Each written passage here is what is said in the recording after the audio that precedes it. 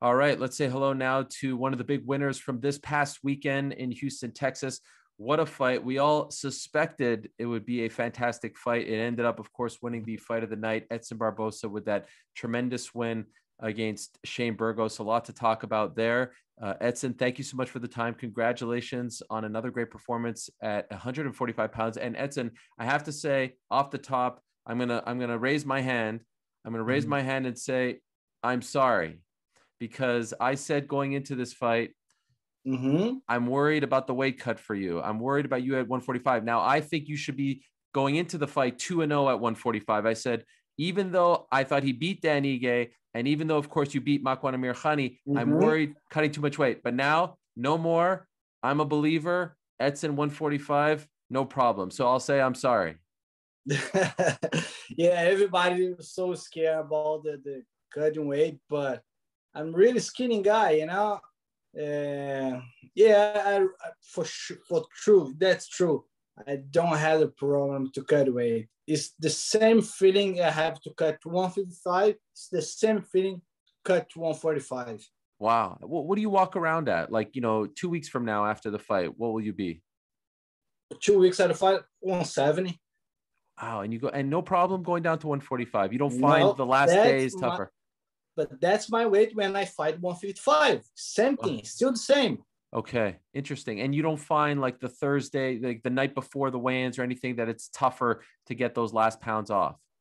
Not really. Okay. Like the same feeling, exactly the same feeling. And that's crazy. I'm assuming you don't feel like you've lost power or energy, speed, anything like that? No, definitely not. I feel, like I said, I feel more healthy right now because a couple of years ago, I need to push myself to keep my weight high. I try to stay between like a 180, 175, but I kill myself, eat a lot of calories, kill myself. Right now, I don't need to do this anymore because I eat clean all the time. I eat, I feel more healthy for me or my body. Is there a part of you, Edson, that wishes you did this earlier in your career? Yes, exactly. A couple of years ago when I fought kickboxing in Brazil, I never did diet my life. I always walk like a 155 and fight 155. Sometimes I drop 145, but I do diet my whole life, So why didn't you move down to 145 in the UFC earlier than you did last year? Like a couple of years ago, why didn't you do it? Because I was still fighting 155, I was still in the top. Yeah. I still fight with the big guys, for sure, way heavier than me, but I still beat the guys, Right. I still one of the best, 155. Still, why? Why when I, suffer a little bit more, I don't need it. I still fine here, 155. So your last two fights prior to this one, they were in the empty arenas, right? In the midst of the pandemic. The first one, of course, in Jacksonville, and then the next one in Abu Dhabi. This time sold out. Could you feel a difference? Did you sense a difference, like walking to the cage, even in the fight itself? Do you notice that there are people there as opposed to not? It's very, very, very different. I really need to prepare myself, prepare my mind to that time. Yeah, it's different, especially for my style, I feel when I have a whole crowd there, he's keep pushing to go, because every time you hit some good shot, I hear a whole crowd like, oh, I was like so excited, and it's different. I'm very, very happy to fight with whole crowds back. It was very apparent early on in the fight, at least to me, that you were in great form. The leg kicks were being fired very quickly. It actually reminded me a little bit of your UFC debut against Mike Lulo in Auburn Hills, Michigan, the way in which you were throwing those leg kicks and attacking. And I'm wondering if you knew early on, like you knew going into this fight that his leg would be exposed like that. Was that something that you were preparing for, or is it something you noticed in the moment? No, I watch a lot of his fights. He's a really good boxer. I know he's worked very well with his hands, but he's a boxer, he don't check the kick, and I know his legs will be there. That's I train for, I trained for a couple of weeks for beat his leg, and I think I'm doing well. Yeah. At one point though, you were bleeding. Your shin was bleeding. What happened there? That's crazy. It's a big cut, my shin. And it's funny because I talked to my wife and my mom, say, I don't feel nothing. But, and I think between the second and the third round, first thing I look his leg, I see a lot of blood. It was like, what happened? Because I didn't see it. And I look down and look my shin, it's a lot of blood. But I don't feel nothing. But it's automatic, I stop to kick. That's crazy. But I don't feel nothing. What about after the fight? Did it hit you? Yeah, I do a couple of sticks, but it's fine. You've thrown a lot of leg kicks in your day. Has that ever happened to you before? No, that's wow. The first time I cut my shin with the kick. That's crazy. So even in the fight, as your shin is bleeding and there's a cut, you still didn't feel a thing? No, I still kicking. I stopped to kick when I see the blood. Wow. I see the blood. It was like, okay, something happened, but I don't feel. Really don't feel. Wow. And how does it feel now? It's good. No problem. My feet a little bit swelling, but that's fine. A couple of days off and I'm ready to kick again next week. The finish is one of the most unique finishes that I've ever seen. And you've given us a lot of unique finishes in your career, but to punch someone like that and then to see them have the delayed reaction, we sometimes see a punch to the body, a kick to the body, yes, and then there's a delayed reaction, but to the head, we don't see that. What do what is going through your mind when you see him start to lose control and fall backwards like that after the punch? It's crazy because I'm like most guys over there. I didn't see it. I'm asking myself, what happened? What happened? Because I really don't know, because I connected good shots on him, really clean shots, and he's still there. That one, I connect a good shot, but he's still there. I start to see his leg shake a little bit. He's go down in front. I was like, okay, let's go finish the fight. Because I met with the judge, say, don't stop to hit and let me stop. Say, okay. But I connect two shots. I go straight. I talk to Dana first. I give my bonus and go straight talk to my coach. I say, what happened? Because I really don't remember what shot I connected him to make it go down like that. That's crazy. Have you ever seen that before? Has that ever happened to you where someone had that? Yes, no. That's never happened with me, but I see, but not that long. Yeah. To connect the shot, but in a couple seconds, 2-3 seconds, go down. I think it's 6 seconds. Yeah. To connect and go down. That's 6 seconds delay, Right. Did you talk to him after the fight? Yeah, I talked to him in the backstage. He's such a nice guy. Very tough. Definitely one of the best. And it's a lot of respect for him. And I hope he's come back stronger. Was he okay back there? Yeah, he's fine. He's fine. Okay. Yeah, he's fine. He's fine. Wow, that is unbelievable. And so, you get this amazing win and it's 2 in a row. It should be 3 in a row, in my opinion. Three. All right, 3 in a row. But you had that stretch there, with the Felder fight, which I know you also think you won, and Gaethje, and even prior to that, Kevin Lee and Khabib. If I would have told you that things would turn around for you here in this new weight class a year and a half or so ago, 2 years ago, would you have believed me? No.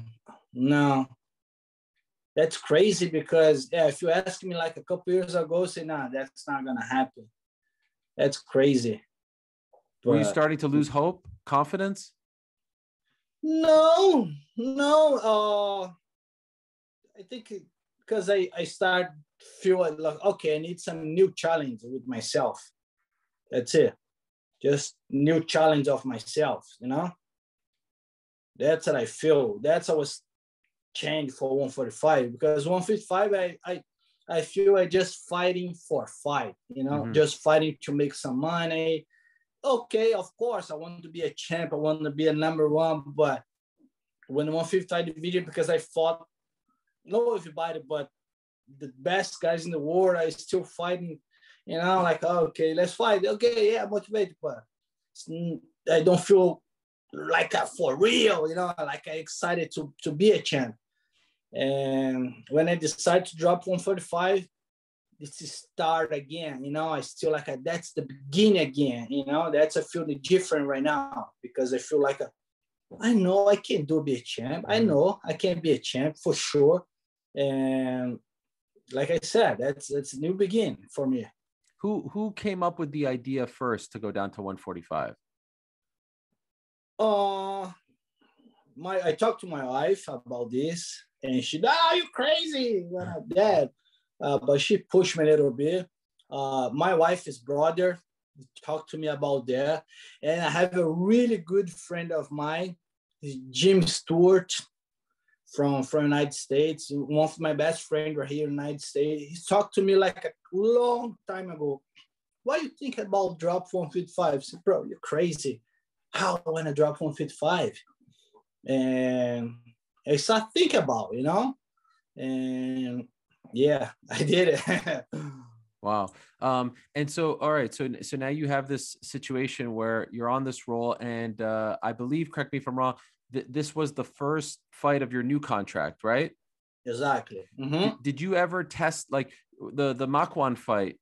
That was your last fight of the last contract? No.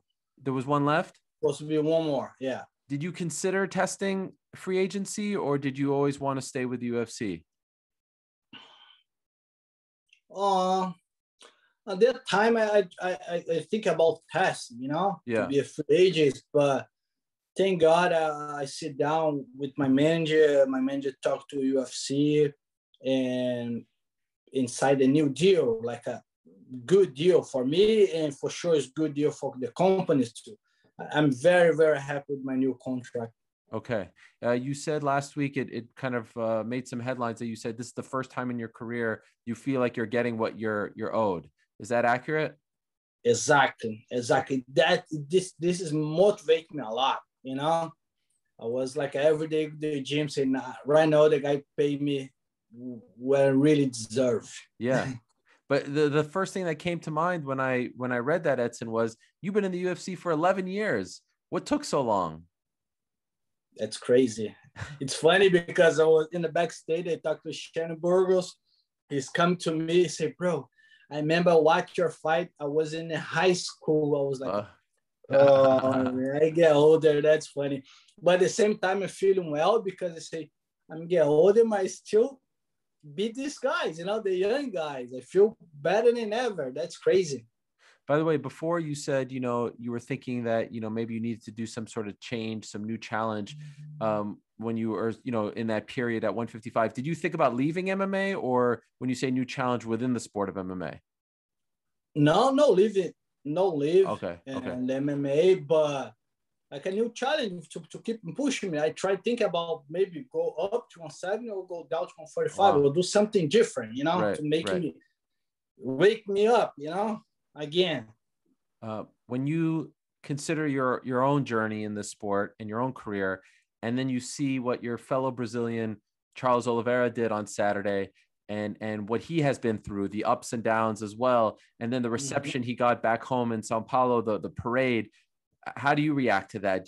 Does it make you feel like this is something I want to? This is something that I can have as well? 100%, for sure. I saw him. This motivates me a lot. He's such a nice guy. I'm very happy to have an opportunity to fight in the same night with him. You see everything. This guy, it's crazy because me and him almost like a close, go enter in the UFC. We're super close. And I saw him, I follow him, my whole career, his whole career, and happy with him. I know can happen with me too. It's an amazing thing. That parade is incredible to see all the people coming out and cheering him on. So for you, what makes sense next? Have you thought about that yet? When do you want to return, and against who? I want to return August, like end August. Okay. Yeah, I need just recover my feet. Only my feet get hurt, but thank God I'm still healthy. And yeah, I want to fight top 5, man. I think I really deserve a top 5. I beat Dan Ige, he's a top 10. Right now, Burgos he's top 10. And I really deserve the top 5 guy. I'm trying to look. Especially because the top 5 guys you see, all those guys really good, very, very tough. And I know if I have opportunity to fight those guys, it's gonna be a big show again. It's good for the promote, good for UFC. It's gonna be a big war. Imagine if fight me against Qatar. It's gonna be a great fight. Yeah. Me against Zumbi Korea. It's gonna be crazy. Me against Holloway. That was the one I was thinking of. Pantera, I forget his name. Yair Rodriguez. Imagine. Yeah. Bro, it's gonna be a crazy fight. I know it's gonna be a good fight. Do you have a preference, like the top choice for you? Any one of those, the top 5 is gonna be perfect for me. Okay. Especially because I really believe I deserve. Because I have opportunity to fight everybody 155. Mm-hmm. I fought everybody, never pick somebody. I never asked to fight somebody. Bro, I really deserve. Bro, I have 10 years in UFC. Come on. I really deserve the top 5. This time next year, Edson, where are you in the division? I don't remember. No, this time next year. Are you? Next year? Yeah, next year. Where are you? Bro, I want to take the door to get my chance for the title shot for sure. I want to be there. I hope to do like a 2 fight this year. Next year, get my chance to get the title shot. Or depends who I want to fight this year, like next one, and get my chance for the title shot. I really believe that. And no more 155. You're sticking at 145. I'm a fighter, you know. If a guy asks me to fight some good fight 155, why not? Right. But my focus right now, be a champ 145 in featherweight division. I love it. Edson, parabéns. Congratulations on the win. You're looking great, my man. You're really looking great at 145, and that was a tremendous fight, a tremendous performance. And I'm sure you're happy with Tony Ferguson for getting 25 extra thousand, right? Yeah. I think I need to give you 10% for him. Well deserved, well earned. Looking forward to what's next for you, and I hope your leg heals up soon. Thank you so much. Thank you one more time for the opportunity to talk to you guys. Anytime. Thank you, Edson. All the best. Thank you for watching ESPN on YouTube. For live streaming sports and premium content, subscribe to ESPN+.